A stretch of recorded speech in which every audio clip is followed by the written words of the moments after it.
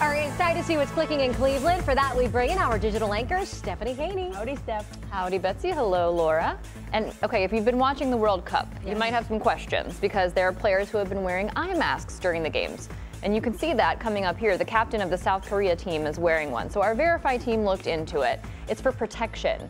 This player was hit in the face in a match in November and it fractured his eye socket. So fans were worried that he actually wouldn't make the World Cup, but the mask is allowing him to play while he heals.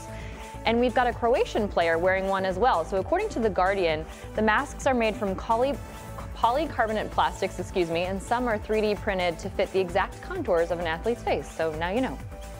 Now for the big baseball fan on your gift list, the holiday sale for Cleveland Guardians tickets is open. So now through December 21st, you can go to cleguardians.com to get tickets for the 2023 season.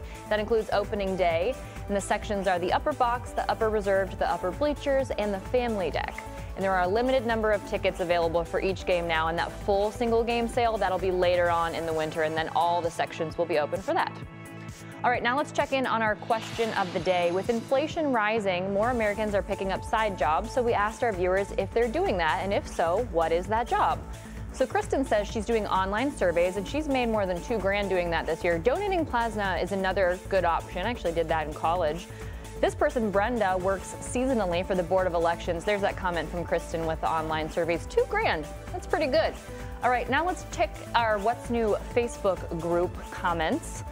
And as we go there, we see that John has been selling fresh eggs from chickens, $2 a dozen. That is cheaper than the grocery store. So if you're a neighbor, stop over there. And then Kimberly Khaleesi is doing house sitting and dog sitting and also helping out with event planning when there's time. And Laura, Betsy, I just want to mention this. For people that do this, TaskRabbit is a great site. So is Fiverr with 2 R's. So you can find people that are doing these side jobs and also hire people and help them out to do things that you can't do yourself. Yeah. That's pretty slick. And keep them coming. I think the ideas are really interesting. And Uber Eats, I saw, I know a lot of people are doing that, especially this holiday season. So pretty cool stuff. Awesome. Thanks so much, Steph.